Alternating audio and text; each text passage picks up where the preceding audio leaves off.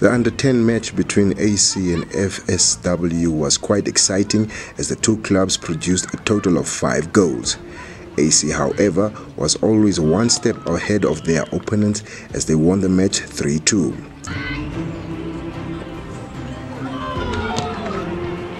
AC's goalkeeper had his hands full as he tried to keep Fsw at bay throughout the match.